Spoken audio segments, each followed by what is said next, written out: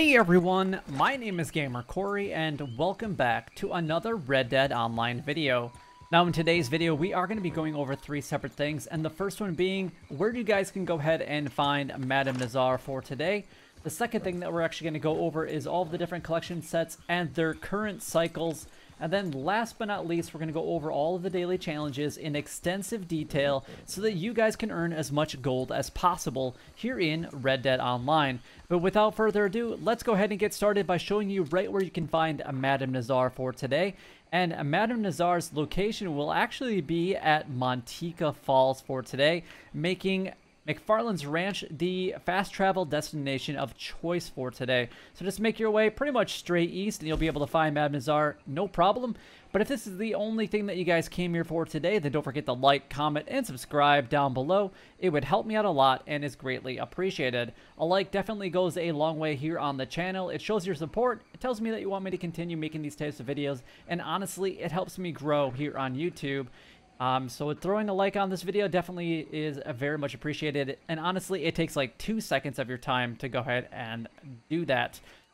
Alright, let's go ahead and move on to the next thing, and that's going to be talking about the different collection sets and their current cycles. Now if you guys are going to do collecting, this is the best way of earning money here in Red Dead Online, but you do need to be a collector in order to do that. Now there are a couple different sets that you can be, don't have to be a collector at all, but you do need to be a collector in order to sell those, and we're going to get into those in just a moment. However, if you do all of the collection sets, you can actually make $4,000 every single day. You do need the field shovel and the metal detector in order to do that. But if you're using the metal detector and the field shovel, the best sets are going after the coins and the lost jewelry, just because you do make $540 per hour, and it will take you about 3 to 3.5 hours to complete. So coins are going to be a part of cycle number 5, and the lost jewelry will be a part of cycle number 2 for today. Family heirlooms will be a part of cycle 4, and arrowheads will be a part of cycle 2. Those also require the field shovel and or the metal detector. Then last but not least, we got all of the collection sets that don't require you to be a collector, but like I said earlier, you do need to be a collector in order to sell them. So if you guys want to make a ton of money, this is what you guys are going to need to do, so you won't be able to sell them until you have that collector bag. American Wildflowers at cycle number 1, the tarot cards at cycle number 6, the antique alcohol bottles at cycle number 5, and the bird eggs at cycle number 1 for today. Alright, so let's go ahead and move on to the next thing, but before we actually do that, I just want to talk a little bit about memberships. I do have memberships available, so if you guys would like to further support me as a content creator, definitely check that out. There's a variety of different options, so whatever you guys can actually do would be greatly appreciated, as I rely on you guys. And I do this full time, so anything that you guys can do to help me out is greatly appreciated so that I can continue making these types of videos for you guys. Also, I did say that to like, comment, and subscribe earlier. 80% of you guys that currently watch my videos each and every single day aren't currently subscribed to my channel. Make sure that you guys just click on the subscribe button, just like that like button. A couple seconds of your time, and you won't be disappointed that you guys did that. Let's go ahead and move on to the daily challenges for today. Now, the daily challenges, I'm just going to quickly go over that list, and then we're going to break them down in detail. So let's go ahead and do that right now. We have 5 English mace picked. We got 2 gang hideouts cleared. 1 jumped from a horse to another horse. 3 non-player enemies hats shot off. 1 petted a dog. 5 redfin pickerel caught. And then 1 visited a shop in Tumbleweed. 3 moonshine bootlegger missions completed, 1 moonshine sold with 5 minutes left, 2 played with a band for 2 minutes, a distance of 15,830 by delivery wagon while on a mission. That's going to be for the trading role. $200 of money made from trading, 2 resupply missions completed, 3 American Wildflowers found, 5 bird eggs found, 3 lost jewelry found, 1 bounty hunt completed with 5 minutes or more left, 1 hard or legendary bounty mission completed, and then 1 player bounty collected. Alright, so let's go ahead and talk a little bit about the daily challenges. You guys can actually earn 11 gold bars every single day from doing the daily challenges. There's just 2 requirements. That's it. Number 1 is to do 1 daily challenge for 21 days in a row, which is pretty easy peasy. It just takes a little bit of time because you have to do that for 21 days in a row. And then the other thing that you guys are going to want to do is make sure that you guys have all of your different roles available. and then be at least a rank 10 in each of those roles as well. And as you can see, we were able to get one of those out of the way, easy peasy. Like literally just a couple seconds. So not too bad. Let's go and get rid of this guy though. All right, perfect. All right, let's go and move on to the next one. So we just basically covered how to jump from one horse to another. And honestly, these are really easy. There's really no other opportunity to make this much gold every single day here in Red Dead Online unless you guys are going to play Showdown for like 8 hours. And quite frankly, I don't really want to do that. So good luck to you guys that actually do that every single day. So English Mace picked. I'm actually going to show you guys a really good location that I recommend that you guys go to, especially if you're going to be down by Manteca Falls for today. So this is going to be just outside of McFarland Ranch right here. We're going to focus like right in this general area right here. So just a little bit to the west of this S, we got English Mace here. We have some that's going to be about here of the T, somewhere right around that area. There's actually a grouping of it right here. Then another grouping right below or right on top of the hillside right about there. You can also find some more right about here, and about there. That should be plenty enough for you guys because they spawn pretty much in 1 to 3 every single time, and I just gave you guys 7 different locations. So you should be able to find the English Mace pretty easy peasy. All right, the next one on the list is to clear gang hideouts, and this is going to be 2 of them. Let me show you guys the loop that I used to use all the time. I haven't done gang hideouts in quite some time just because I haven't really looked for them. But you have Twin Rocks is a good one. So what you're going to want to do is you're going to come to Armadillo, head north to Twin Rocks. Right about here will be another one. This is like Rattlesnake something or another right in this location right here.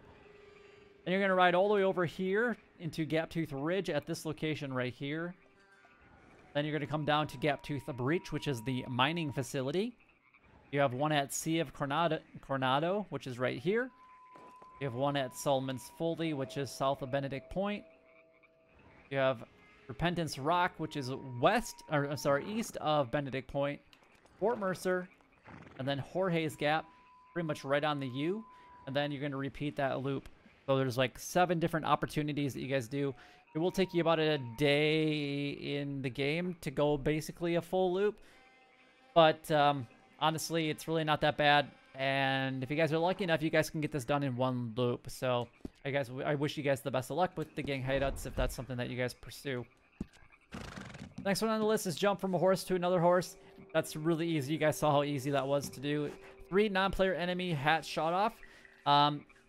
You guys can actually do this from a couple different areas. You guys can either do this at Van Horn or so Van Horn is going to be up here. You could do this down at Thieves Landing, which is going to be down here, or any bootlegger mission. A bootlegger mission or even like a gang hideout will not actually affect your honor. So if you guys are going to do the gang hideouts, you guys could probably do this together. What you're going to do, instead of flicking up to get a headshot, you flick just a little bit more, not much more, and you're going to be able to aim at their hat.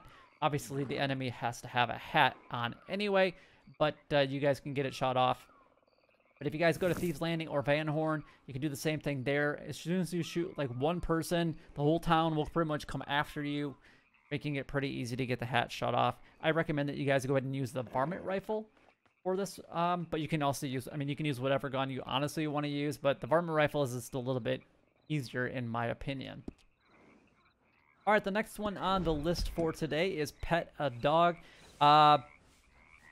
There's a couple different locations that you guys can go to. There's actually, we have to visit a shop in Tumbleweed anyway today. So again, you guys can go to any shop in Tumbleweed. I recommend the Butcher just because you never have to actually get off the horse, but you can go to either the general store or the gunsmith, it doesn't matter. But usually right next to the butcher table, there is a dog that's chilling there. And if that dog is there, then you can just get off the horse and pet it. And you guys can get 2 of them done at the exact same time. Otherwise, if it's not there and you guys have a camp and you have a camp dog, you guys can always go to your camp. Otherwise, another good location is going to be at the Emerald Station fence.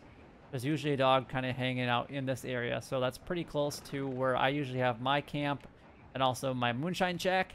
I know there's a couple of other places that you guys can typically go to, but those are the places that I'm most common with.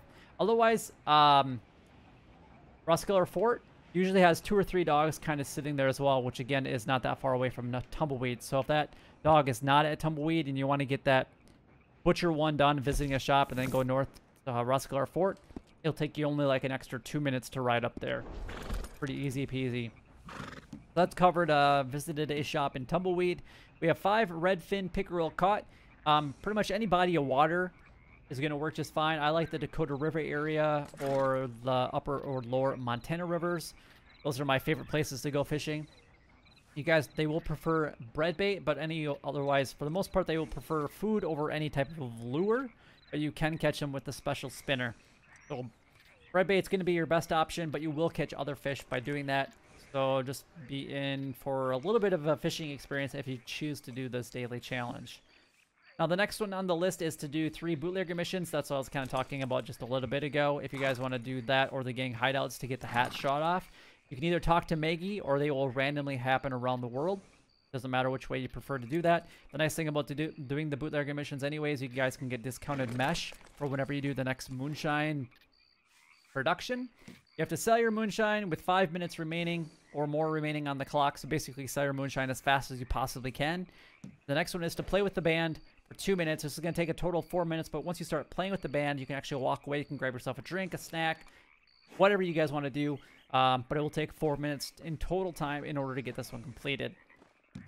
We have a distance of 15,838 by delivery wagon while on a mission. This is going to be basically equivalent to 2 distant deliveries, which can take anywhere between 10 and 15 minutes a piece in order to get those done. So if you guys really want to get this one done, look at spending about 20 minutes or so, or even longer, when you guys are doing this one right here. You have to make $200 of money made from trading anyway, so selling a distant one or even a local delivery will get you that money. Personally, I would prefer doing, if I had 100 goods, I would sell to a local one anyway. There's a lot less risk involved, and you really don't make that much more money when you do the distant delivery anyway. So I would recommend, if you have 100 goods, just sell it locally anyway. 2 resupply missions completed. Now, this will require a little bit of time in between, about 20 minutes to half an hour in between each resupply mission. Fortunately, you can't pay for them. You do have to actually do them yourself in order to get these ones completed. We have 3 American wildflowers found, which, again, American wildflowers are going to be a part of cycle number 1. And then bird eggs will also be a part of cycle number 1. Lost jewelry will be a part of cycle number 2. So if you guys have different collection sets that you guys are going after, depending on what your current role and rank is at in the collector role, then you guys might have to check out what my previous... what I said the previous cycles were for each of the collection sets. We have 1 bounty hunt completed with 5 minutes or more left. Basically, do a bounty hunt as fast as you possibly can. You could do a hard or legendary bounty. If you guys do the hard, then you could try to do it with 5 minutes or more remaining on the clock. That way you can actually get this done. I prefer that if you're going to do the hard, it's faster, but if you're going to do legendary, you're going to get a little bit more out of it. I like legendary bounties a little bit better, but if you guys are trying to do these 2 together, I would do the hard and get it done with 5 minutes more or left on the clock. 1 player bounty collected. You could either want to do 2 ways. You could either naturally have this happen, but good luck to that. Otherwise, what you can do is bring a friend. Don't be in the same posse, and what you guys are going to do is have one person shoot the other player. The person that's getting a shot will consistently and constantly, you know, press charges on that other player, and then as soon as they get the player bounty, the person will be able to bring them in and collect that reward, and then you guys just go ahead and reverse the roles.